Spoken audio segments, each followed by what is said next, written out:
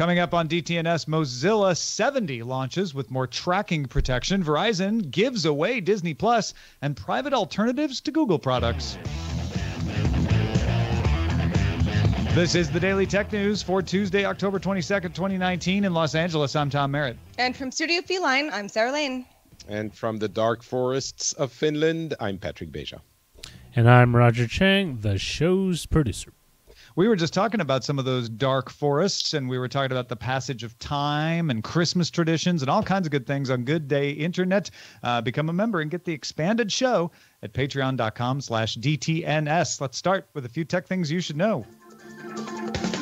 Sources tell CNBC that SoftBank is in advanced talks to take control of workspace company WeWork, which would value WeWork between $7.5 and $8 billion and give SoftBank up to 70% or even more control of the company. Last month, WeWork canceled its plans to go public after its IPO prospectus in August revealed a $900 million loss in the first 6 months of 2019. The company was reportedly going to lay off 2,000 people, about 13% of its staff, as of last week. The European Data Protection Supervisor, or EDPS, has found, quote, serious concerns over the compliance of the relevant contractual terms with data protection rules and the role of Microsoft as a processor for EU institutions using its products and services. Microsoft said it, quote, will soon announce contractual changes that will address concerns such as those raised by the EDPS. Remember last month when we saw that leaked paper on NASA server briefly from Google that if it were, a final paper would have indicated that the company had achieved quantum supremacy. Quantum supremacy being the idea that a quantum computer could perform some kind of calculation, in this particular case, a technique for determining random numbers, in an amount of time that was reasonable compared to a classical computer taking an unreasonable or impractical amount of time. However, IBM researchers have proposed a method in which a classical computer could achieve the calculation described in Google's paper in a practical amount of time. IBM's method would require using hard drive space, so kind of like a RAM disk, in addition to RAM and other optimizations to perform the calculation in 2.5 days rather than the 10,000 years Google's method would have required. Google still hasn't published that paper, and IBM hasn't tried their method, so this is all theoretical. But just so you know, we don't have clear quantum supremacy achieved yet. Not determined yet. All right. Damn it. Let's talk a little bit about Facebook, Patrick. Must we? I guess we must. New York State Attorney General Letitia James announced that 31 more U.S. attorneys generals have joined her investigation into Facebook, bringing the total to 47, including James. The investigation seeks to determine whether Facebook's actions may have endangered consumer data, reduced the quality of consumers' choices, or increased the price of advertising. Yeah, so you got 45 states on board now, as well as the District of Columbia and Guam. I think, actually, I say that, Puerto Rico might be in here too. I can't remember. But that's pretty overwhelming. Significantly, California's Attorney General not on board for this investigation of Facebook. I guess that's probably not super surprising, but also not surprising that all these attorneys general thought it might be good for their reelection campaigns to be seen as going after Facebook. Also, of course, there needs to be an investigation to make the determination, but at least the first part, have they endangered consumer data? I think I know what the answer to that one is going to be. Well, yes and no. I mean, has consumer data from Facebook been endangered? Oh, yes. There's no debate about that. Was it Facebook's fault? Were they negligent? That's the kind of thing this investigation has to determine. I think you could make an argument. Facebook certainly has made the argument that I stand by my answer. Well, that's, Mark Zuckerberg's whole, this is the fifth realm or whatever his, Fifth estate, yeah. Fifth estate, yeah, the latest thing. It's kind of like, well, this is a thing that we did wrong, but it's new. We're still figuring it out, everybody, which is actually true. It is true. Yeah, I think there are a lot of the Fifth Estate argument makes sense in a lot of ways. The question of whether or not Facebook endangered consumer data, I think is separate from that. And it's one of the elements of the investigation. But I think it's different. Many companies may or may not endanger consumer data. Maybe I'm wrong. I'm surprised you're. It would be the But easier one to prove. Right. Yeah, exactly. Well, speaking of another company, sometimes people think of as, having antitrust issues, but not in this sense. Google announced that its AI chatbot, Google Duplex, will launch in New Zealand as part of a limited test to confirm holiday hours for a handful of local businesses, making this the first time that Duplex has expanded, even in a test, outside of the U.S. Google says that businesses participating in the test will receive an automated call from Google asking to confirm their hours for the upcoming Labor Day public holiday, which is on October 28th.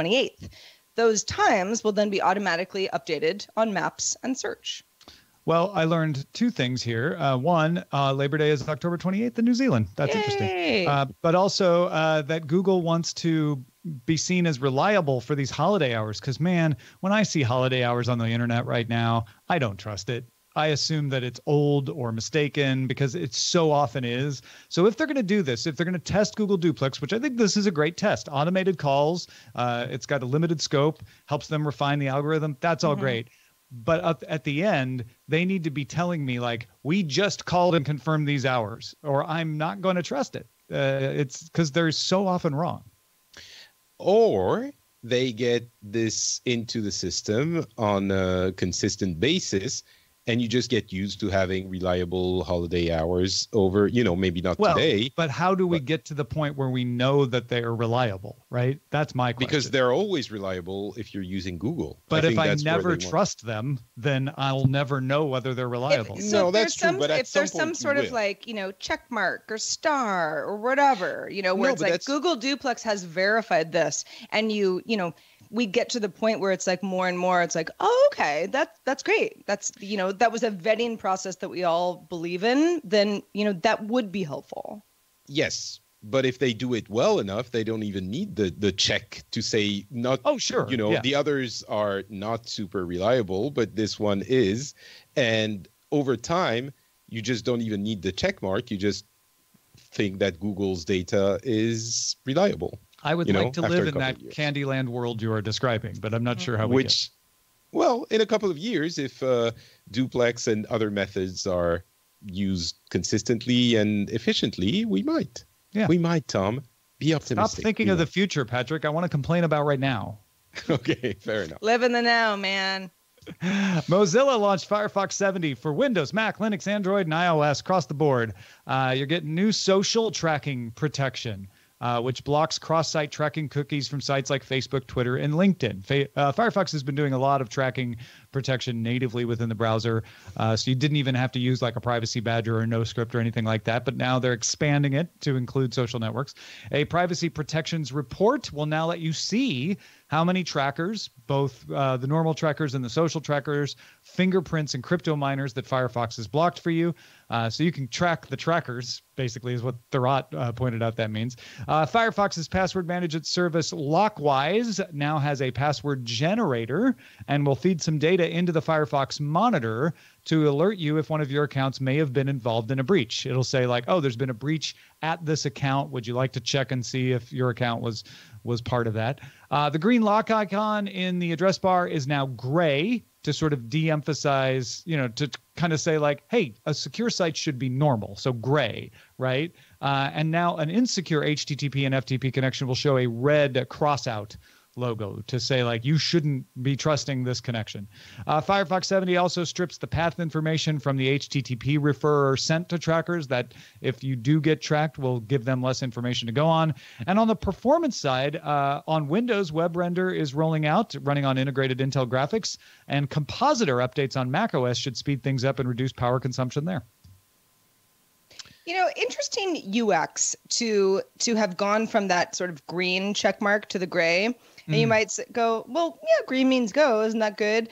But it's a subtle but important distinction, right? Because everything is supposed to be secure. If for some reason it isn't, that's when you get a flag.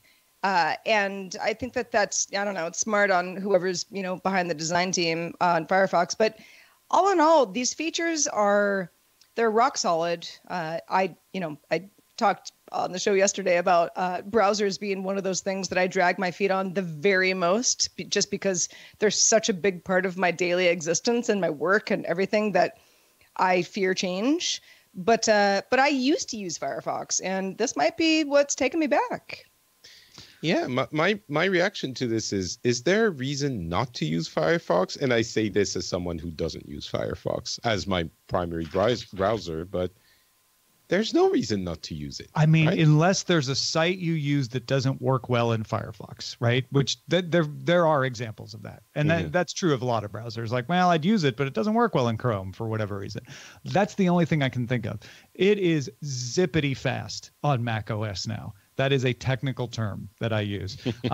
Usually I only use that term with brand new browsers, like when Vivaldi first came out or Edge for Chromium first came out, because browsers that are brand new are always fast because they haven't had time to build up things in the code, right? When they're built from scratch. Firefox feels like it was built from scratch right now. Yeah, I have switched. I am using Firefox 70 right now as we speak. Well, if only I didn't have so many darn Chrome tabs that are really nice over cross-platform devices that I have. You can use Firefox Sync and get your tabs cross-platform. Fine. Mm-hmm. All right. That's true. All right. We can. Yeah, I don't know why I don't use it, but for some reason, it's really I guess it is an example of the importance of getting that market share on browsers, because people, if I don't switch as a tech enthusiast, then normal people certainly won't. Well, it's one of those things where when I decided to move all my tabs over to Firefox, I was like, this is going to be a pain. It wasn't. I logged into Google for my Google Drive and then Gmail, and everything else was fine. That's it, yeah. It's a mental barrier more than an actual barrier. No, absolutely. Yeah. Well, talking about Google Fi connects to 3 LTE providers: Sprint, T-Mobile, and US Cellular, depending on which one it thinks is the fastest. Up until now, it had to disconnect briefly to switch. Starting with the Pixel 4, a new feature called Dual Connect will let Google Fi make the switch without the disconnect, claiming you could watch a video during the switch and not see a blip. Google uses dual SIM, dual standby, aka DSDS, to have 2 connections happen at once, both to Google Fi. So you'll need a physical Fi SIM along with the eSIM in your Pixel 4. The feature will roll out to Pixel 4s over the next few weeks and eventually come to other Fi-compatible phones. This is a little bit geeky for sure, and it's not as cool as dual SIM, dual active, which would actually bind the bandwidth together and give you a faster connection, which probably the carriers are not too happy with Google doing, which is probably why they haven't used DSDA. But DSDS is a great way to make that seamless. Now, granted, if I'm watching a video, there's all kinds of things that could make it screw up. So I'm sure someone's going to be doing this and go, hey, I've made my video screw up. But theoretically, it should be able to do seamless connections like that, which is really good, and something that will make Fi even more attractive. I've always been something of a fan of Google Fi, just because of the fact that it has a pretty straightforward billing situation and has international roaming, and also the ability to go on multiple networks at once like that. Well, and this is the sort of thing where, you've explained what Google is doing to make something like watching a video more seamless. But for somebody who doesn't really understand what's going on under the hood, you would just say, I don't know, Google Fi is mostly fine, but sometimes there's these weird blips and I don't know, And so that is, this is just one more reason that someone would say, oh yeah, no, this is a legitimate, solid connection option. I used to have these weird blips, but I guess they don't happen anymore, which is great. Yeah, this would be why. I wonder why Google Fi has not expanded beyond. I guess it's only the US, right? But they do have roaming internationally. Yeah, I wonder if it's just the complexity of becoming an MVNO in other countries that they just don't want to have to deal with. That's a good question. Yes, yeah. Could one? I guess there's a limit to what you can roam internationally.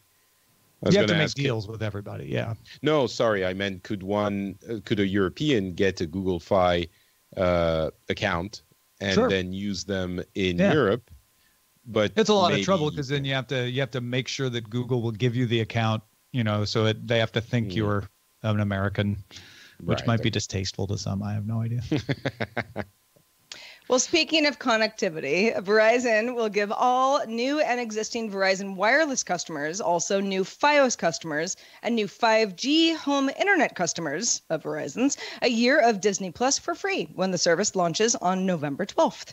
Disney Plus is $6.99 per month on its own, with TV shows and movies from Disney, Marvel, Pixar, Star Wars, and others. We've talked about Disney Plus quite a bit on the show, but if you're a Verizon customer, get it for free.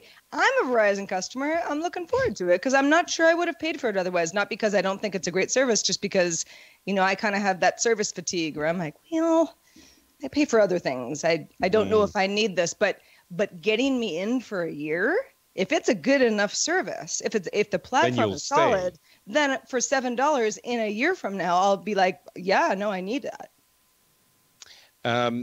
Two things. First of all, I would pay multiples of the $7 to get access to this service, which I guess is coming to Europe at some point. It's already in the Netherlands right now. They got the early access. But that's the test, and it's just in. I'm just saying Europe got it first, Patrick.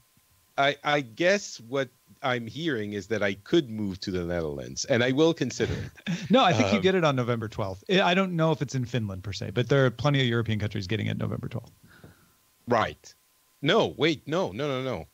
I don't think so. I'm pretty sure maybe it's the UK. We can check that, but I think it's very few European countries, if maybe the UK, and that's it. But I would pay more. And Sarah, within a year, it might be more expensive because there's no way that the service is going to remain at that price. Right. I think it's, it's smart. And, we're seeing more and more of these, this carrier has decided to, give you some sort of either a free or a discounted option of this platform because the two companies had made a deal, ahead of time in order to get customers to make us feel like we are dependent on these platforms for certain content, and maybe it will be the case and maybe it won't. I mean, there's so much competition right now, but I do think it's smart of Verizon's kind of like, hey, we'll take one for the team here.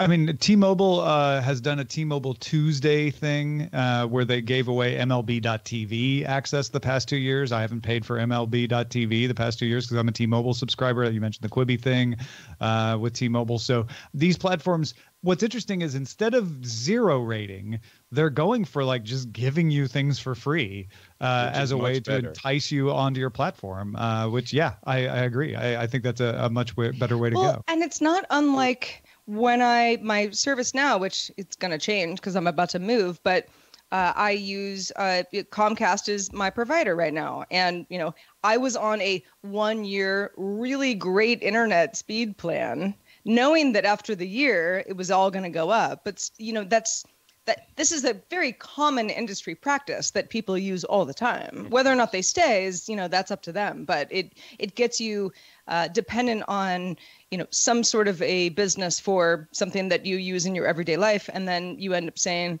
oh, I have to pay you now, or I have to pay you more now. Okay, that's fine. No, it's good for Disney Plus for sure. Patrick, the most important part of this story is that both of us get to say we're right. It is launching in Europe, only in the Netherlands on November 12th, because they already have it as part of the preview. It comes to Australia and New Zealand on November 19th.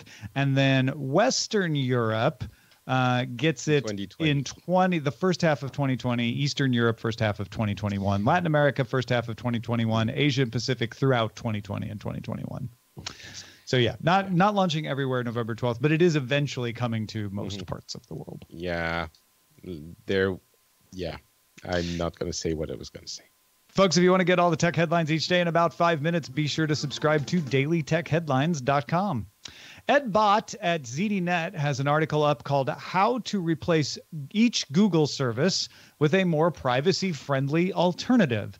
Ed Bott, of course, a great tech reporter and tech pundit for many, many years. And I thought it'd be fun to just look over Ed's suggestions and maybe make a few of our own here. Now, we'll start with mobile OS, where he says, well, you have Apple. That's your choice. If you don't want an iPhone, then you're stuck on Android. And that's not 100% true. There are a few other very small operating systems out there, and you can find those and dig them up. But they don't have wide support. They don't have wide development for the apps. So he's sort of mostly right of like, well, if you want the complete range of services and apps available, you're probably stuck between Android and iOS, right? Yeah, I like his approach. He's essentially talking to regular people who want to get actual viable alternatives, not the privacy obsessed geek, maybe in our circles, who wants the best. Somebody who's willing to live with just web versions of things because they're like, exactly. I want to live on sailfish. That's all I want to do. Yeah. Mm-hmm. And I think it's a good thing to point out that it's easy. We often read these headlines, and we might even say this ourselves, well, iOS says it's more secure or private, but look at this that happened. Haha, you don't really realize that if you use Facebook or whatever service, then Apple doesn't protect you from that. So is it really more secure? Well, yes, it's more private. And on the OS level, of course, you can always screw things up on top of it. But overall, the Apple OS is more respectful of your privacy than Android. And, it's also more pricey. There are trade-offs, but you can just send those emails straight to Patrick for that statement. I will. But I will back you up. I mean, Patrick. Send them to Ed Bott. Yeah. But Apple. Android can be just as private as Apple. You have to work harder to do it. That's kind of my take on it. Apple makes it easier for average people, like you said, to do that. Browser-wise, he recommends Edge, the Chromium beta. He says it's pretty stable even though it's a beta. He's like, don't use the Edge that's on Windows right now. Get the new one that is built on the Chromium engine. And he loves the simple tracking protection. Now, I'm a big fan of the Firefox tracking protection, but it's kind of the same thing as Android, which is I want that extra control and that extra data that Firefox gives me. Now, Firefox makes it really simple, but Microsoft interface on Edge might be even more attractive to people who otherwise might not worry about their privacy. Yeah, it sounds like to me, from what I understand, he is recommending Edge 4 is Firefox 70. They're kind of neck and neck. Same idea. Definitely.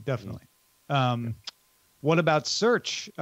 He points out that Bing is really your only major competitor to Google, but DuckDuckGo uses the Bing results as well as results from other search engines. It does an amalgamation of them. So you get the best of Bing Plus and DuckDuckGo. It's not perfect. People have shown where it's like, well, they don't protect privacy in this way. They don't protect privacy in that way. But boy, do they protect it more than your Google search. It would be easy for me to say, oh, please, I'm not going to use Google search. I mean, it is now a verb that is part of the vernacular of the entire world. However, we have enough people in our audience, certainly, who use DuckDuckGo and swear by it, that I know that it is not like some crappy search engine that you're using just because you don't want to use Google. It's actually a very good one. Yeah, I use it every day. It's my default search engine on my phone. There you go. I've been using Quant, which is actually a French search engine, and it's fine.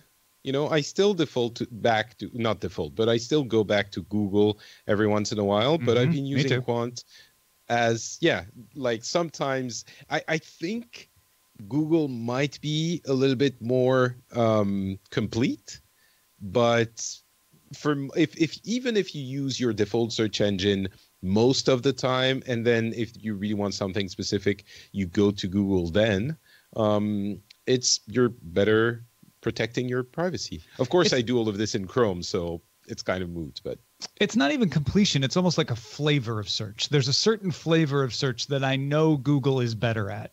It usually has to do with like immediacy. Like, they're going to have, great example is Rise of Skywalker trailer breakdown. I used Google for that search because I knew they were on it faster than DuckDuckGo would be. But I always go into DuckDuckGo, use the bang G command, which then sends my search to Google without any of my identifying information on it. So I'm using Google, but I'm protecting my information.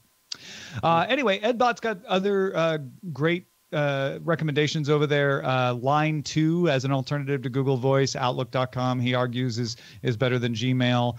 Points out, Office 365, Dropbox, Box, etc. As alternatives to Google Drive. He doesn't really have a good alternative for Google Photos or YouTube, but let's finish with his Maps recommendation, where he says, hey folks, get over it. Apple Maps is good now.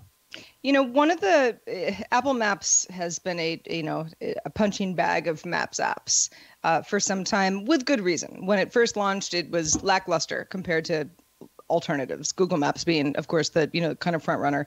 Because I have been using CarPlay so much with my car now that does support it, when I'm, I can use Google Maps or Waze, or I could use whatever Maps app that CarPlay is compatible with if I want. But if I'm using Siri, that's what is going to launch. And so just because I'm not always thinking about it as a default, I do end up using it quite a bit.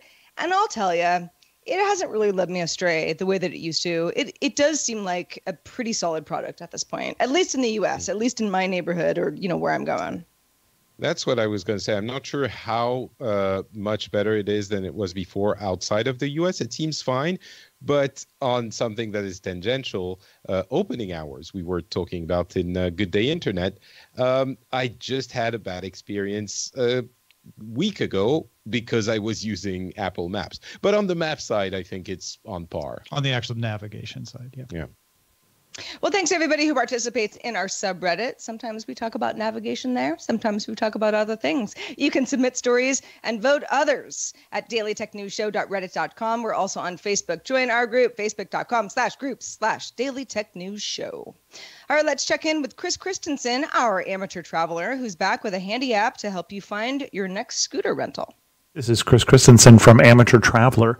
If you like using scooters to get around town, things like Bird, Lift, Lime, Spin, Jump, etc., but one thing you don't like is that you have to use a number of different apps to find scooters, then there is an app for you, and that app is scootermap.com. That app will help you find scooters and put them on a map for a number of different companies that do rental scooters. So if you like scooters, get scootermap.com. I'm Chris Christensen from Amateur Traveler. But will it help you find Scooter Lane? Whole different Hard to say. Hard to Well, pin it hopefully down. not. Well, if you're using Apple Maps, no. All right, we got time for one quick email. Let's check out the mailbag. Gotamon on Patreon actually was responding regarding Tom's recent differential privacy special episode that we ran on October. Just over a week ago. Yeah, October 15th. Yes. Yeah. Gotamon said, my girlfriend is in grad school and was telling me about a class where they learn about K-anonymity. And because I listened to this episode, I was able to engage in a meaningful conversation and come off looking impressive. So thanks for what you do. Yeah, I think it was the Epsilon stuff that I talked about on differential privacy came in handy. That I love that. That is what we want to do. We want to make you feel like, hey, wait a minute, I know this when you're in a conversation about technology. So I'm very, very glad to hear that. And folks, if you missed that differential privacy episode, like we said, October 15th, it's there at dailytechnewsshow.com. Shout out to our patrons at the master and grandmaster levels, including Jeff Wilkes, Sonia Vining, and Ken Hayes. Thanks, everybody. Also, thanks to Patrick Beja for being with us today. Patrick, what is new in your world? I guess everything all the time, but in particular, go check out the latest episode of Pixels, which was recorded just a few days ago. If you want to learn more about what's been happening with Blizzard and China and gaming in general, we do a significant discussion about all of this, go into the different aspects, and I think you will come out understanding a little bit more about it than you did before. That show is called Pixels, and you can find it anywhere you find podcasts. And also, I'm not Patrick on Twitter. Folks, I'm so excited that we're just over a week from the new Patreon rewards being delivered. I can't wait to sit down on November 1st and figure out, like, okay, here's what I do. Here's who I get to send to. Here are the new people.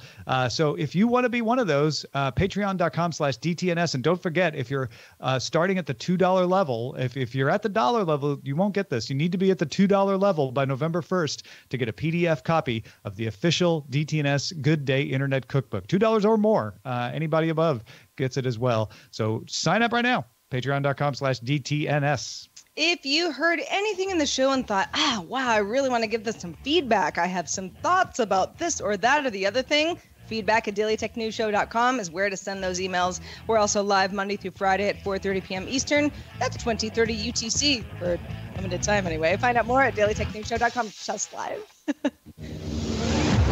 This show is part of the Frog Pants Network. Get more at frogpants.com. Diamond Club hopes you have enjoyed this program.